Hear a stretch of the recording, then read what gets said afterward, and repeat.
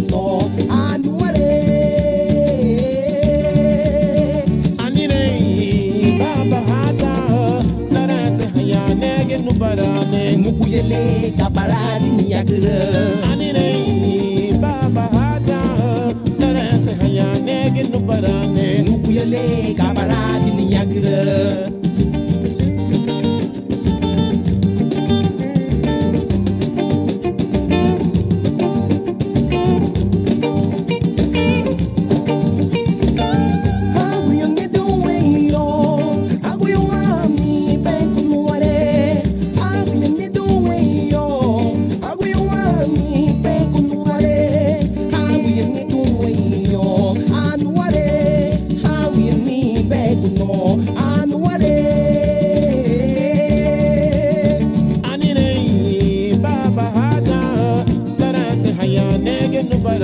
nukuyele kabaradi niyagre anire baba hada narase hayane genu barane nukuyele kabaradi niyagre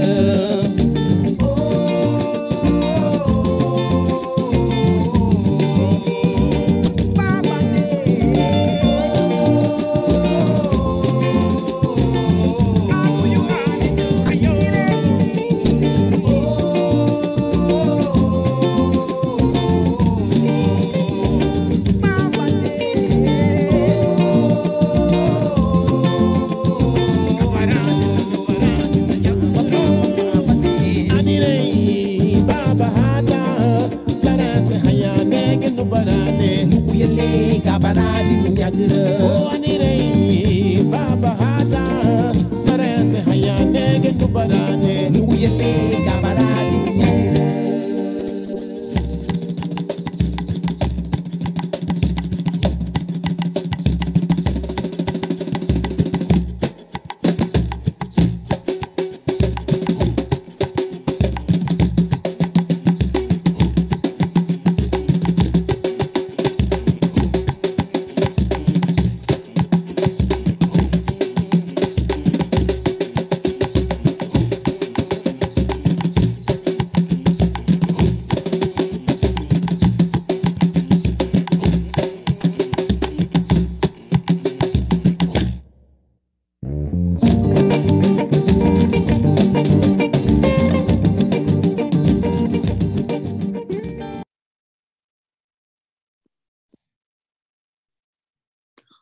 Greetings and happy Indigenous Peoples Day.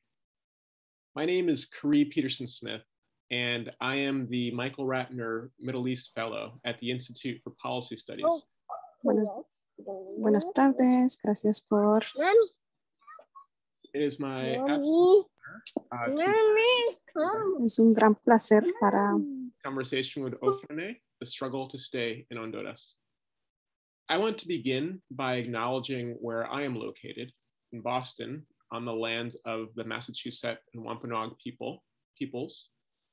The Institute for Policy Studies offices are located in the place called Washington, D.C., in Piscataway lands.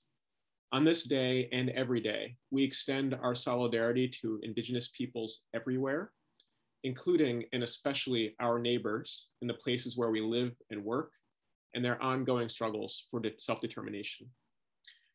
Today's conversation is one of a 4-part series organized by IPS called Displacement, Migration, Borders, and Resistance.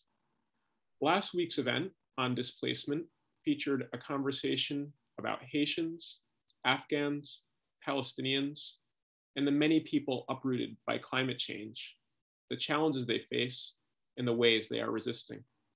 Please look forward to a video of that conversation coming soon to the IPS website.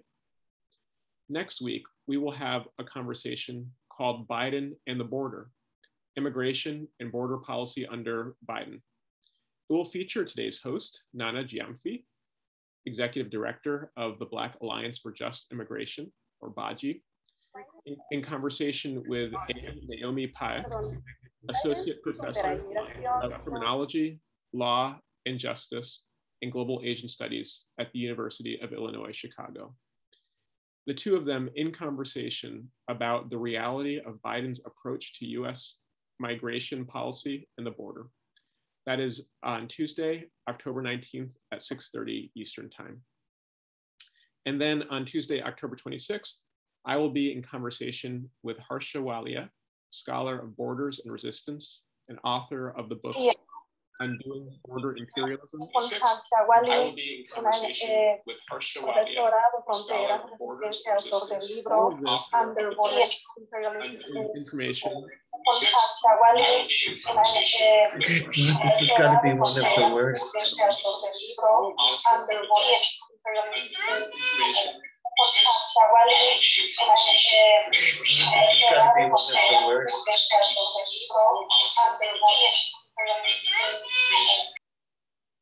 There we go.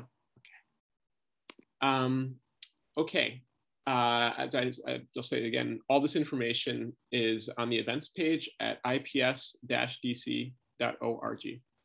Now, with that, I want to turn our attention to today's incredibly timely conversation with OFRANEH. We have seen severe political, economic, and social crises in Central America, particularly in El Salvador, Guatemala, and especially Honduras in recent years, that are making life incredibly difficult for people residing in the region and leading many to migrate elsewhere. We know that the very United States that has invested in borders between Honduras and the US and in so-called immigration enforcement against Central Americans and other migrants here bears tremendous responsibility for the very situations that so many people are navigating and fleeing. Today, we focus on the Black and Indigenous Garifuna people in particular, their conditions and their resistance. We are honored on this Indigenous Peoples Day to have members of OFRANEH, the Black fraternal organization of Honduras, to discuss the incredibly difficult situation they face and their resistance in ways that others can stand in solidarity with them.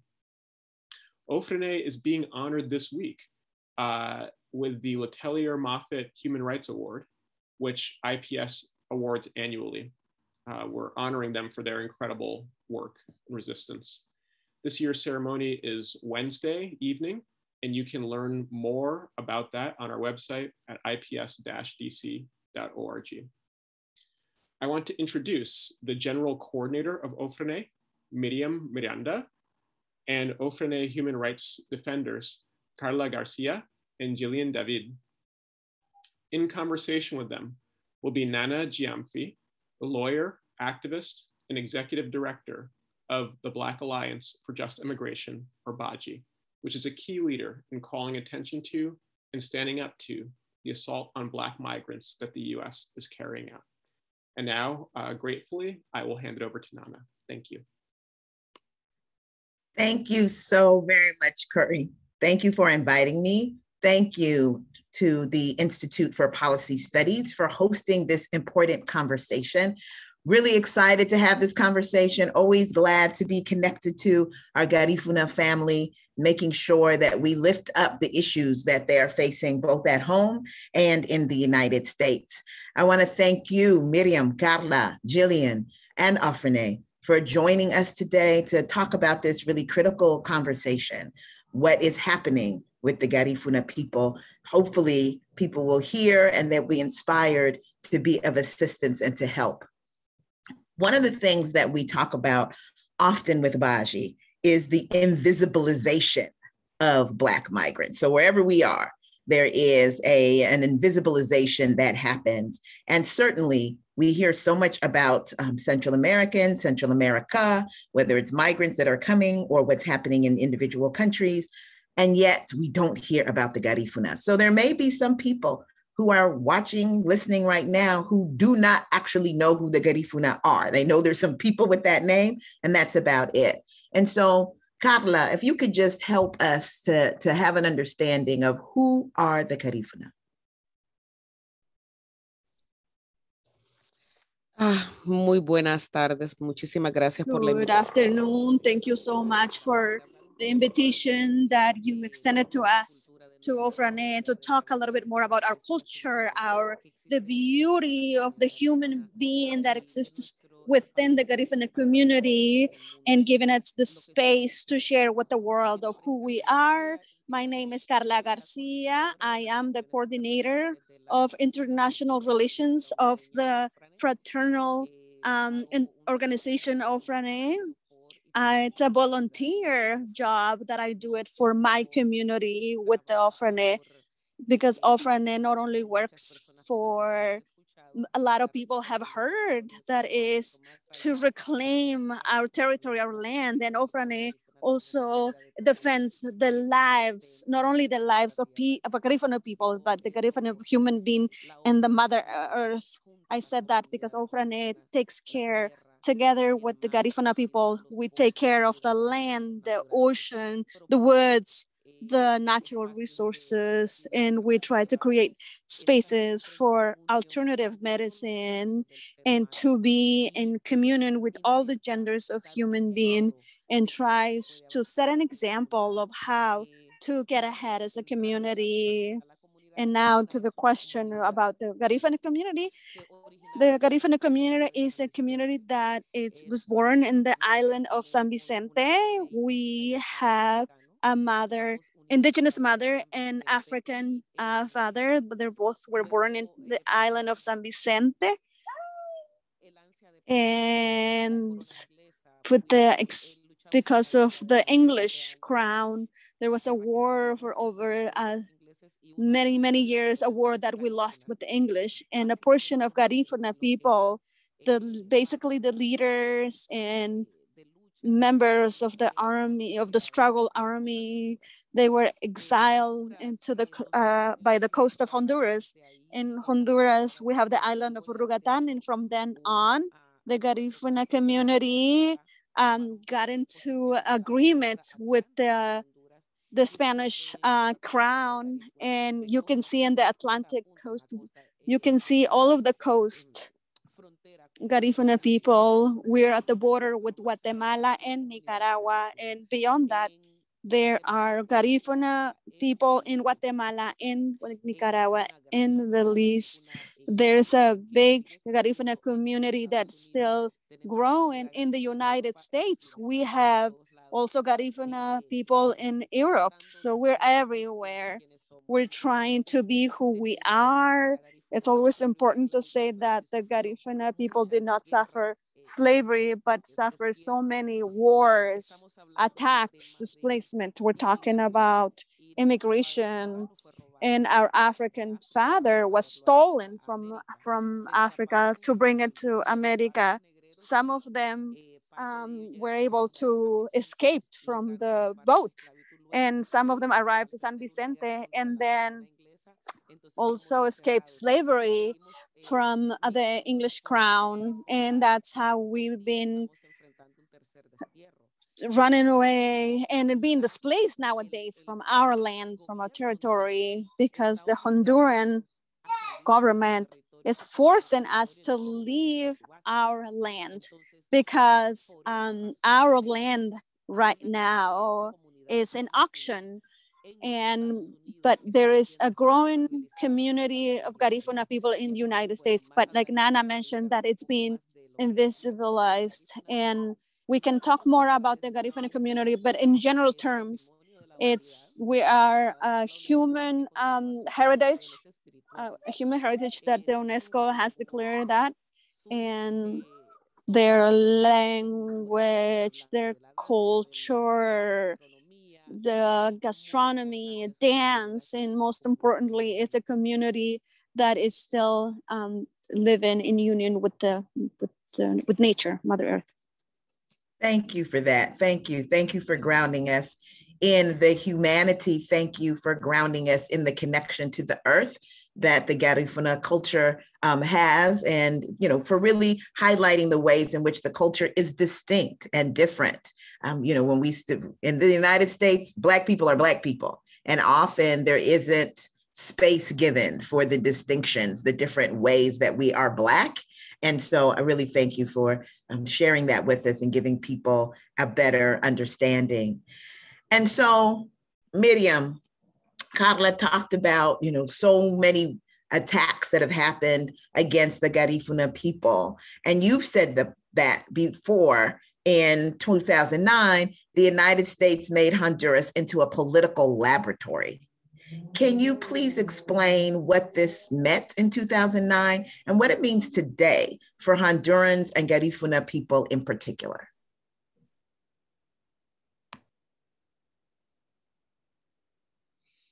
Bueno, muchísimas gracias. No sé si me escuchan porque tengo algo aquí medio Thank you raro. so much. Can you hear me? I have something here very weird in my screen, but I just want to appreciate Nana. First of all, that you are here with us today. Today, we have the privilege to be women, to be in this forum.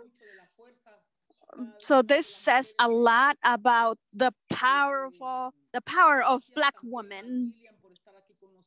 Thank you, Yillian, for being here as well, Carlita, and all of you from the Institute of Political Studies, and also for recognizing our struggle, our work through OFRANEH. And I want to be very clear, this is a topic that we have not talked about it globally, what that meant, the obstruction of the institution of Honduras from the get-go, when we went out on the streets for the struggle for the institutions of Honduras. We went out on the street with Tegucigalpa and other organizations of social justice, and we talked with so many other leaders that the coup that happened in 2009 at the beginning of the 21st century, that it was not spoken into greater dimension. Not only that, a lot of people just denied this. They denied what it meant, what the coup meant within our institutions, because we had a democratic government, and then it suffered a coup d'etat. And we thought this was a new way of colonialism or invasion, or establish the colonialism that we were already living. So that's what I meant about the laboratory, a political laboratory. And also in 2012, there was another coup d'etat when the Juan Orlando Hernandez, which is the current president, who was the president of Congress, there was a coup d'etat to the Constitution, because so many magistrates, they decided to baptize the Constitution the way they want to bend it. And we talked about what that meant, and because they were not dead people, because usually when there is a coup d'etat, there are dead people, casualties, but in this case, we didn't see anything. But then we see 10 years later, that was the beginning of the destruction of the institution to become Honduras and have political experiments in other countries. So there's no institution in Honduras today, but also it has had a collateral effects that can see that we've been seeing these crises in Honduras. It's a country which it's been a decade since the coup d'etat, that we've seen massive migration to the north. And this is a response to all of that. And also the state is coming after our land, is trying to displace people and give it to the transnational corporations. And we'll see how they're approving all of these. And as a matter of fact, it's on the 16th of this month, they're going to auction all of the lands, the territories. This can only happen when there has been consecutive coup d'etat. This is nothing new. So there was in 2009 to 2012, and then the electoral 2017 where Orlando, where they did an illegal act that he imposed himself to continue to be the president. So we see a major crisis that we're seeing right now. So I'm going to finish with this question. I'm going to answer this question is that we're trying to put this in perspective as a social movement, but you can also put this in perspective globally or in Latin America. You can see the movements. What are movements that happen in Latin America? We didn't see that there was the right of having a democracy as a state. But then we started to see that there was a plan, there was a pact that they've been trying to do this. They're going after one government, one power after another. Now, what we're seeing right now, we're seeing some countries that are in crisis. And what we are facing right now is that the authorities,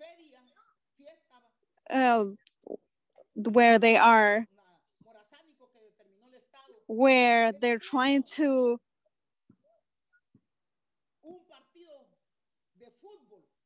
it's almost they treating people like a football game, and how they reform the criminal process.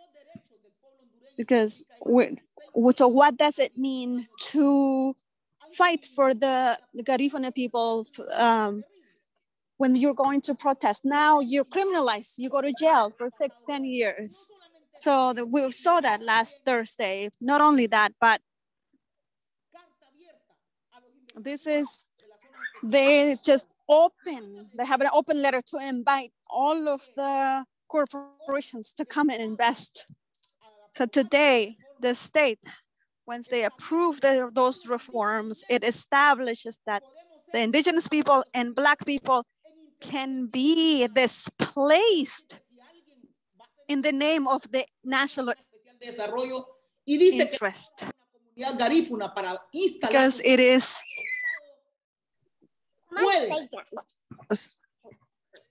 so the state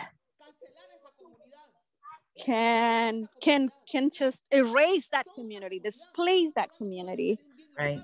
A whole community. We're not just talking about land but this is what's generated the constitution in Honduras. It shouldn't have happened and this cannot happen in any other country. Absolutely, absolutely. And thank you for that, because there is a pattern. We know that there's a pattern in the ways that, and the United States is a part of that pattern. We cannot pretend that that's not the case, as well as multinational corporations being the pattern of displacing people, displacing Garifuna people, displacing indigenous people, and then turning around and not wanting those same people to come into the countries, right? So it's like, you are there. That's why people are coming here. And that not being clear in terms of the way that the policies are playing out, immigration policies in the United States. So I want to go to you, Yillian. We have just heard laid out by Miriam what is happening, right? And the ways in which people are being pushed out, pushed back, attacked. But we also know that wherever you find oppression, you will find resistance. People are going to resist. And the Garifuna have been continuously just the embodiment of resistance and resilience as they face these attacks. And we know that there have been many assassinations. There's been this criminalization of protest and of human rights activists that have resulted in deaths and resulted in, trauma to the Garifuna people. Can you talk to us about what human rights defenders are doing, Garifuna human rights defenders? What kind of work are they doing at home, and what kind of pressures are they facing? Muy buenos días a todos compañeros. Good morning to all of my colleagues. Thank you for the space. for us to use social media this way. It's the best option that we have. Definitely, we can reach out to many other people, even though some of them won't be able to watch it right away, but then we can share it afterwards, or to reach out to as many people as we can. So to work with OFRANEH, with the OFRANEH, the organization, Fraternal Organization of Honduras, as part of the youth people, it's surprising because each day we are excited with what we see, with the technology and everything that we see, to be up to date, what's dangerous for your community. OFRANEH is an organization of community base that defends the rights of Garifuna people and social people, and collectively, and not just the Garifuna people. We fight for the economical rights, territorial rights, and trying to find the self-determination, autonomy, because historically we've been suffering this historical injustice that we're talking about. It took us to Sumla because our compañeros are being persecuted, disappeared, assassinated, and criminal process, and we don't have any response from the government. And OFRANEH, the way of how they measure this, we are a peaceful community. Oh, they're black. Oh, they have weapons, dangers. No, we are a very pacific community. We are guided by our ancestors, our ceremonies, our cultural. So what we're trying to do is, we've been put claims. We know that there is a Department of Cultural Justice in Honduras. We try to go and sue them, but nothing happens national. So when we see that there is no response from the national perspective, then we reach out to the international laws, which is the inter-African. So we've won 2 cases, the Triunfo de la Cruz and Punta Piedra. And for that, our compañeros Triunfo de la Cruz have been displaced, disappeared, and also Punta Piedra, Antonio, was assassinated. Why? Why? Because we are pressured so that the state can abide by the sentences that we have won, and they don't want to carry out that. Instead, they are assassinating for those who are pressured to abide by the sentence. And also we started 4 more cases. Case of San Juan, Travesía, Calles Cochinos, Ley de Pupida. So these are that OFRANEH does. This is the actions that we take to be able to be heard. And thank you to our ancestors that allowed that this an institution that doesn't belong to the state can get so far to defend our territory. And these are some of the solutions we're trying to do something with our community, because certain people are not able to do this. So that's why we keep doing this work and we keep resisting this way. Our communities have been affected. There was a law, Article 104, sorry, it's 107, that protected the territories. That there was a law that says you cannot sell any territory to foreigners. And then they ratified this article, and then they started to sell land territory in an indiscriminate way. So because now they're able to do whatever they want. So what resources we have as an organization, it's the convene or OET that protects indigenous people. That's the tool that we use to call on the state and say that they're violating our rights. So this is the current struggle that we have, and thank you for the space. And here we will continue. Thank you so very much. And yes, thanks to the ancestors that we have the power and the resilience to be able to continue to push back, when you're talking, I'm thinking about, you're talking about attacks on people, you're talking about attacks on the culture, you're talking about attacks on land, just wholesale attack on the Garifuna people and other indigenous people in Central America. And so it's not shocking and surprising that you have people that need to leave. Many of those people needing to leave because of the violence that they're going to face and that they've been facing based upon their political activity, based upon their insistence on keeping the land, on holding on to the land and holding on to the culture. And so when Vice President Kamala Harris went to Guatemala in June of this year, if you remember, I'm sure who can forget, she delivered a message to Central Americans considering migrating to the United States and just basically said, don't come. Don't come. Now, of course, the vice president is a woman of Caribbean heritage herself, whose parents came, which is how she was able to be vice president, and who has been put in charge of the border issues for the United States. And so when you saw this, the vice president of the United States, a Black woman, a Caribbean woman, daughter of immigrants, saying, don't come, starting with you, Carla, what came through your mind?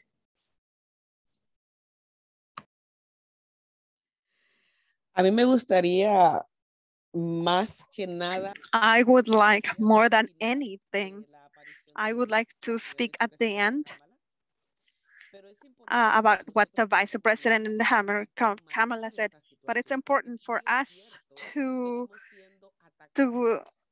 talk about the situation because having attacked in the physical appearance, our territory, our spiritual, there's no people in the community, and the Garifuna community have not been attacked. It's important to remember that the first caravan that arrived, it was under the government of Barack Obama, which Joe Biden was the president back then, who's now the president. So it's important to recognize that the first caravans were brought by based on lies when she said about why, to understand the context of that there is a pattern, there is a plan, because the issue that we live in Honduras that goes beyond borders.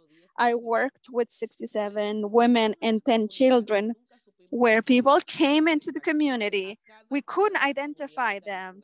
They went to every community, every Garifuna community. There was 53, and they went on door to door, and they went in this schools, high schools, or they tell their parents, come to the US, come with your children to the US. When you cross the border, you will put your kids in the school and the Obama government will protect you. This is what these members of the Garifuna community, they thought there was a truth that they left there. We had schools.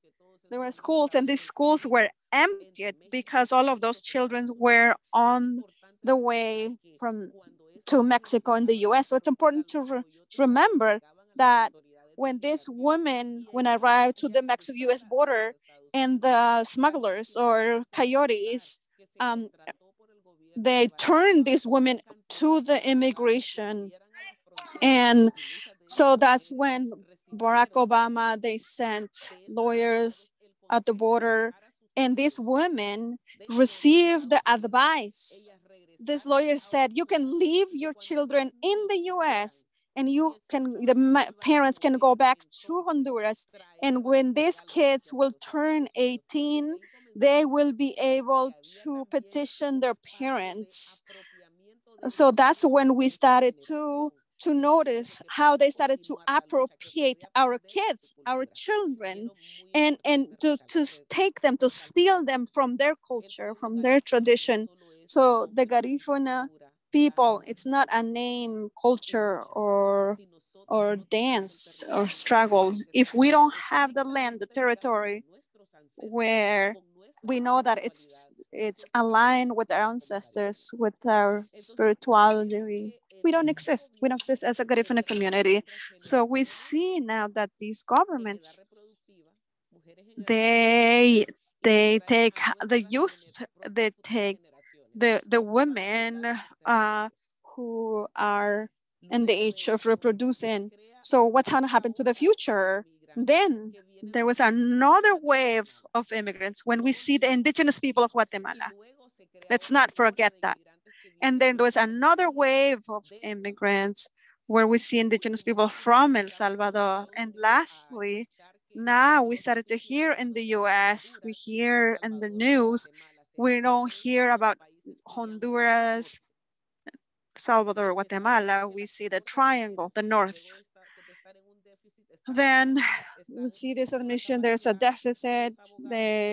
These lawyers have so much work. The judges have so much work. There's so much money moving around with all of this migration. And as a matter of fact, the first wave of immigrants, they gave them a bracelet to wear a bracelet, this woman. So when they were incarcerated, they gave them the choice to get a bracelet to go out.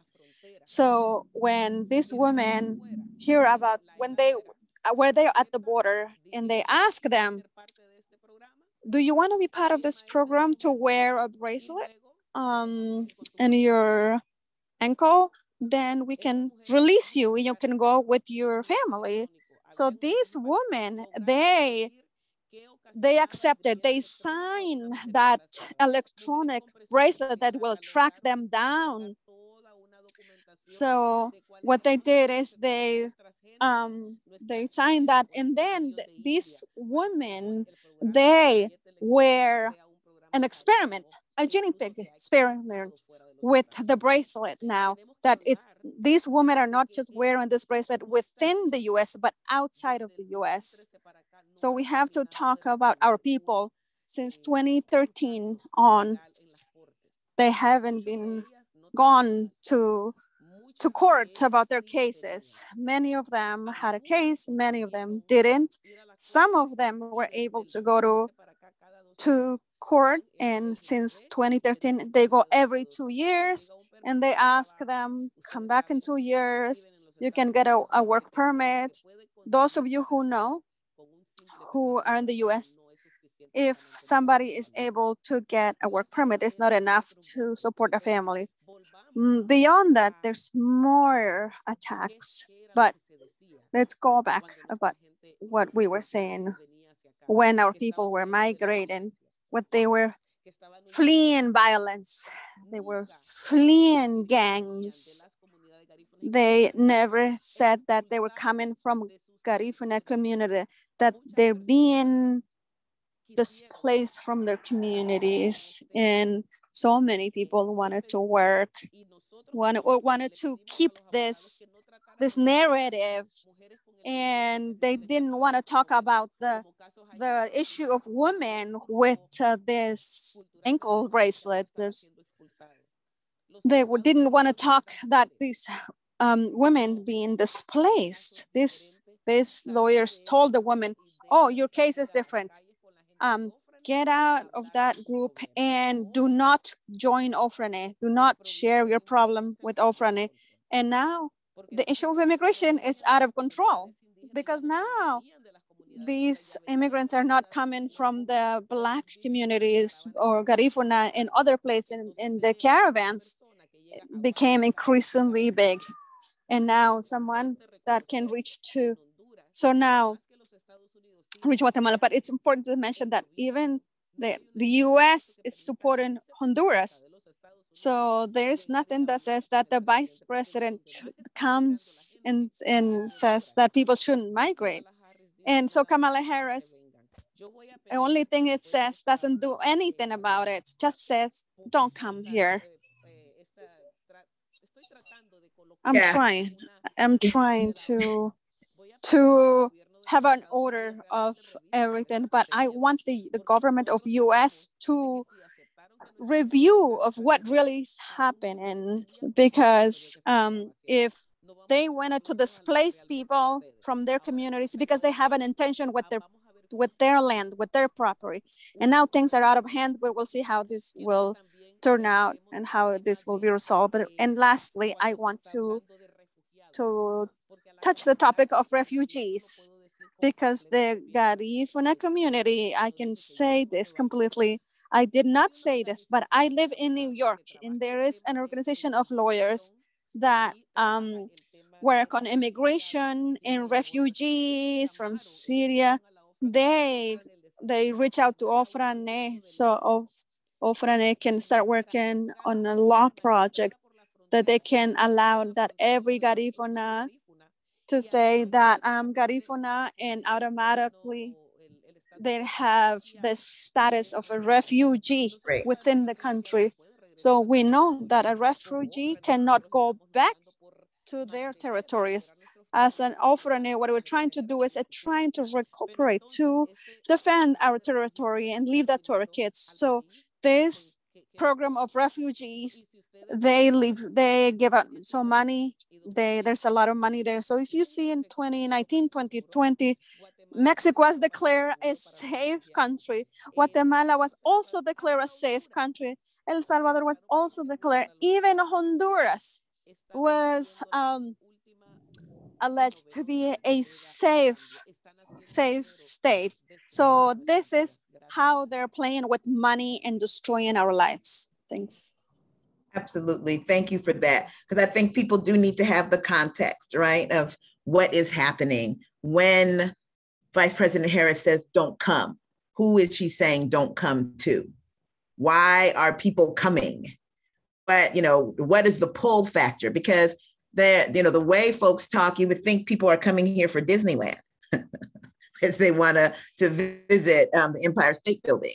That they're here as tourists trying to enjoy, or they want to gobble up, right, eat up the resources of the United States. And thank you, Carla, for really pointing out how there's been some pull factors that are telling people to come for the benefit of the United States and not for the benefit of the Garifuna people, and actually to the detriment. And also to speaking to the importance of cultural competence when it comes to thinking about solutions. And we'll talk in about 2-3 minutes about some solutions. Because when you're talking about refugee and people reaching out to say, hey, we are willing to define Garifuna people as refugees, it's like, okay, but you understand we're not trying to be cut off from our land. And that's something that we talk about in Baji all the time. There's a focus in the United States on being USian, as I would say, American is what other people would say, like that's the big prize in the, cereal box. And that's what all of us are looking for. And that if you're not looking for that, then what are you coming here for, right? And so other than to gobble up their resources. So I think it's important that we maintain this understanding and push the line that you are pushing as OFRANEH, that, hey, we have a right to our land. We have a right. Home is not here, actually. We don't have to claim this as home in that kind of way. We're allowed to have multiple homes, right? If when white British people go to Ghana, they don't give up Britain, I promise you. They're happily living in Ghana, enjoying their lives. But whenever they want to go back to Britain, they can go. And they can still be connected to those lands. And so, we deserve the same, right? We're entitled to the same thing. So thank you so much for that. Thank you, Carla. I know that we're running into the end of the hour, and I do want to ask a couple more questions and then do a round of talking about solutions. But part of what has happened, aside from this don't come, right, is this effort by the Biden administration to try to say it's trying to address the root causes of Central American migration. And, when we look at all of the things that you've talked about in terms of the root causes of Garifuna migration, that seems to be contrary to what the Biden administration is offering or putting out in terms of how they're going to address root causes. And so, Miriam, if you could help us to understand, what would the Biden administration have to do to address the root causes of migration for Garifuna people? Like if we could wave the magic wand, if our spirit energies were come to us and say, my children, what is it that you would have them do? How would we respond to that?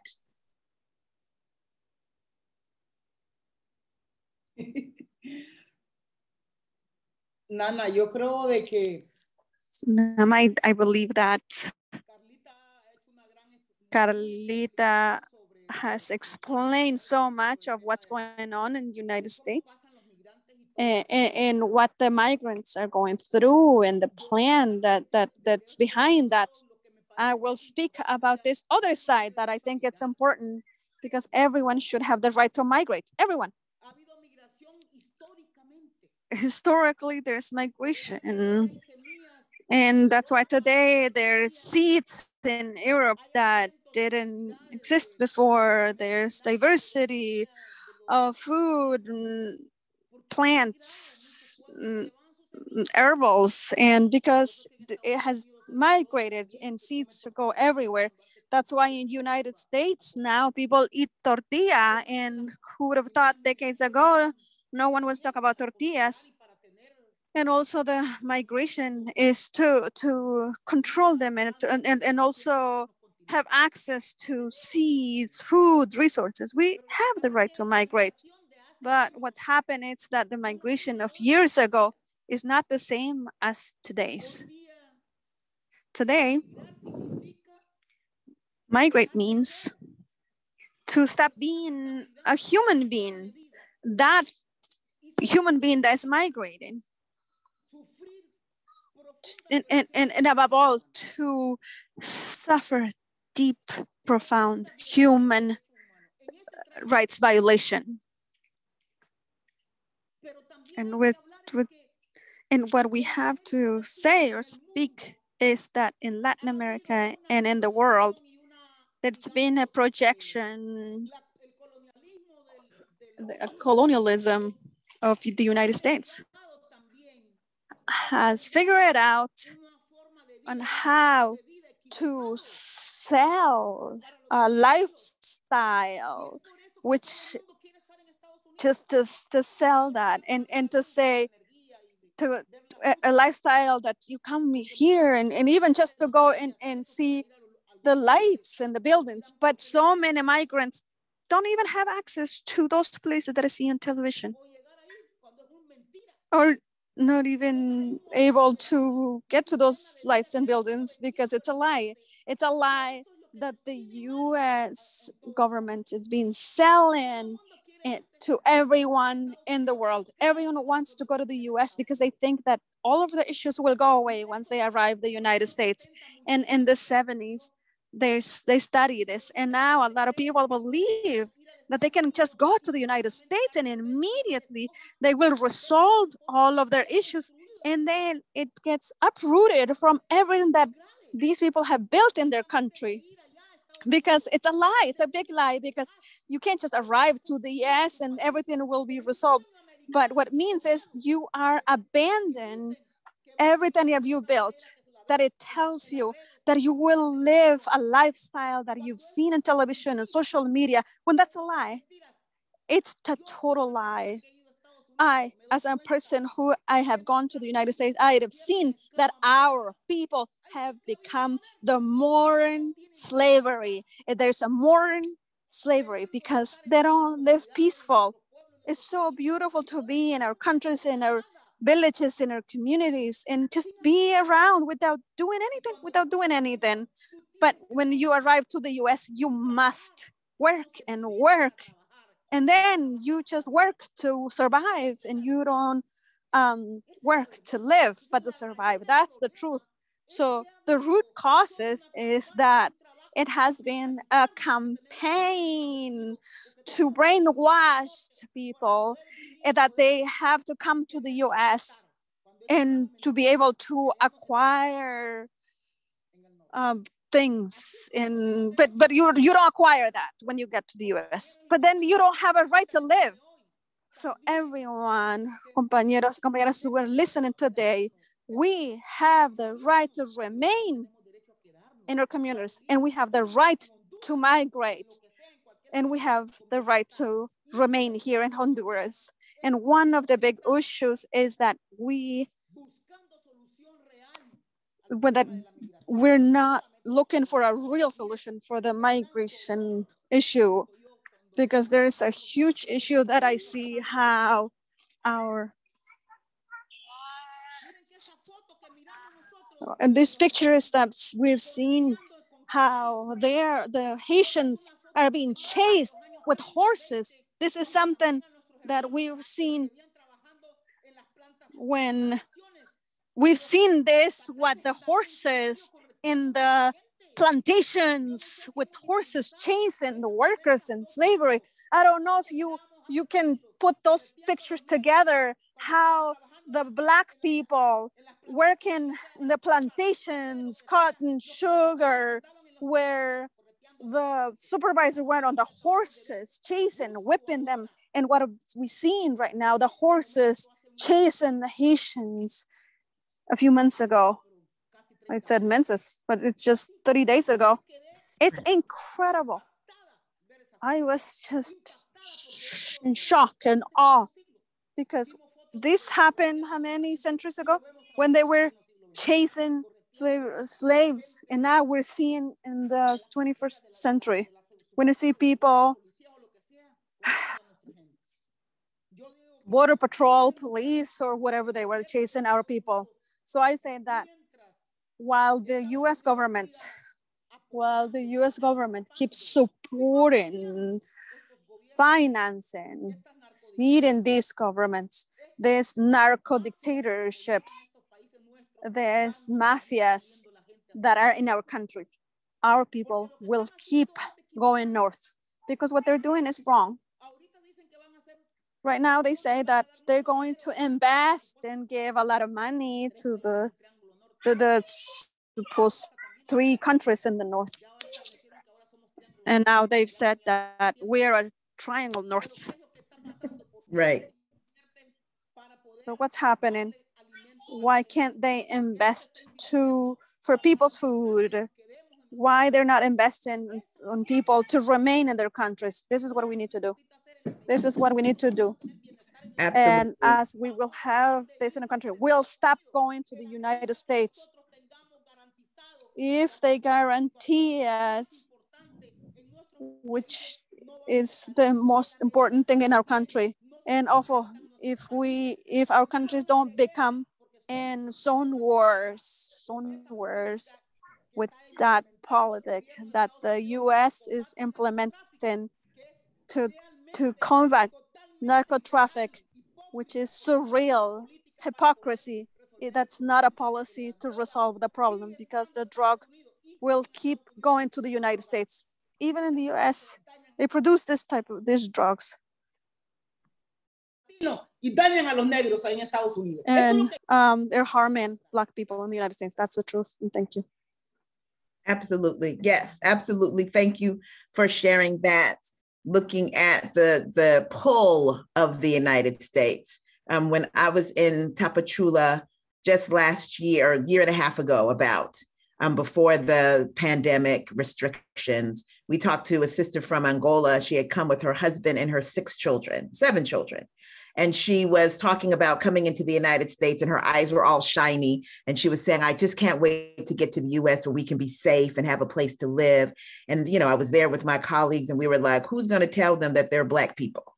And when they come into the United States, that just because of the police alone, they're not going to be able to feel safe, that it's going to be hard for them to find housing, that it's not going to be so simple. They don't speak English, that they're going to have all of these issues. And it was hard to talk to them about it because their eyes were so shiny. They had to cross thousands of miles in order to get to this magical place called the United States, right? And so thank you so very much, Miriam, for raising that issue, which is a very important issue, even for my own relatives, my own folks. I'm from Ghana, right? It's very important how the United States, shows itself and then what it does to our countries to make our countries look like a place to be a place that are very difficult to stay in and to be in, which also helps in the pull factor. So in these last minutes, I want to go to you, Yillian. If, folks that are here that are listening, they are trying to hopefully figure out what can they do? How can they help? How can they support? And so ask, how do folks help OFRANEH to do what it's doing? How do people help the Garifuna people, both, folks that are at home, but also folks that are here dealing with the criminalization and other issues that Carla and Miriam have brought up?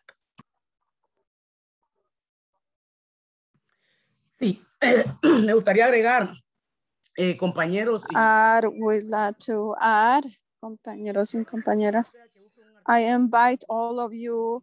There is an article that the consensus of the commodities, because in this article, it explains how Latin America, I'm trying to, the Latin America, it's a new order, economic order, a political order, an ideological order. The thing is that in Latin America, it's what's sustaining the economic boom and the raw material for the US. So for these countries to exploit Latin America, to exploit our territory, that means economy for them. But for us, that means extreme poverty, social, political conflicts, displacement. So this cycle of migration for us, that we come from the so-called triangle north. So what that means, if you go to Guatemala, you have to pay the police in Guatemala. You have to pay the authority in Guatemala. And then if you go into the next country, Mexico, you pay all of them. And then you're so poor, keep paying and paying. And then when you arrive to the US, then when you arrive to the US, they send you back to Mexico, and then you have to wait for another process and wait to see if they can give you an appointment. So what does it mean? You're still paying more, all of that. And after you go into the US, they sent you back to Guatemala or back to Honduras. And again, you have to go through this process again. And that's how it is. And then at the end of the day, who keeps losing? The poor immigrant. This is how this cycle has been working, because the authorities are also part of this. They have a role of this, unfortunately for us. So what we are saying is that what can we do when people says, let me go? What was the law that they approved recently was fishing. And the Garifuna people live off of fishing. You can't plant anymore. They're taking your land away for you cannot plant. The title, the deed, now it says that the land, because of the new law, that now the land doesn't belong to anybody. That means that you cannot sell your territory, your land, because now the government doesn't allow you. And it should be illegal. But in Honduras, the government gets their hands on the deeds and they can do whatever they want. So as I mentioned at the beginning, OFRANEH is doing a hard struggle. We're not winning these struggles within Honduras. The struggle that we are, the struggles that we have is an international struggle. Miriam Miranda, Carlita. People say that we are a little bit radical. And why people say that? Because if the government wants to offer money to us, Miriam and Carla will say, no, sir. You want to give us money because then you want us to work for you, even if we don't have what to eat that day. We're not accepted. But there are people who want to help an organization, but based on their own agenda, and we have to work under their agenda. So then we'll stop being OFRANEH, and OFRANEH will stop working for the community. They have to satisfy that someone who gave you money. Right. So this is something that we don't do. Just wanted to explain this. I'll leave the rest to Carla and Lydia. No problem. Because then I will start saying other things here.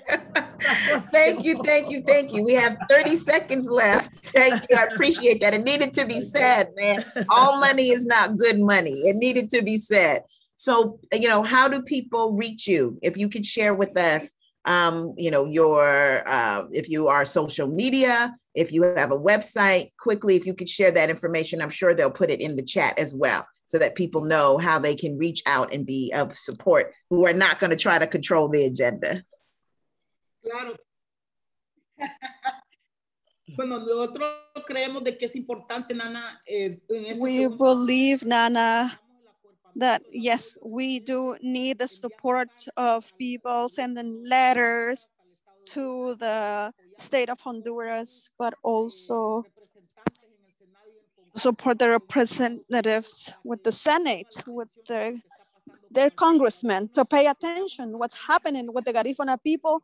We are facing a genocide, and this is a warning, we are asking that they're trying to disappear us as Garifuna people, and that's why we want to caution and call on everyone to please call your senators, your congressmen, and your organization to support us. And we also want to say we want to strengthen our alliances with the Black organizations in the United States and Europe and in all parts of the world.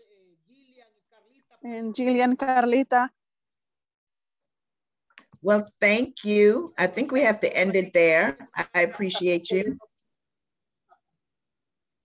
Gracias. Thank you. I think we have to end it there. I appreciate you. Please, folks, look into the chat and see there's more information about how you can reach out. Thank you so very much to my sisters, Miriam, Carla, Yillian. Thank you so very much. This was a rich conversation. Thanks again to the Institute for Policy Studies and to Curry for hosting this discussion. And thanks to all of you for joining and for engaging. I see the chat was hot. So thank you for that as well. This has been a wonderful, wonderful conversation, and we hope to continue the work. Thank you so much.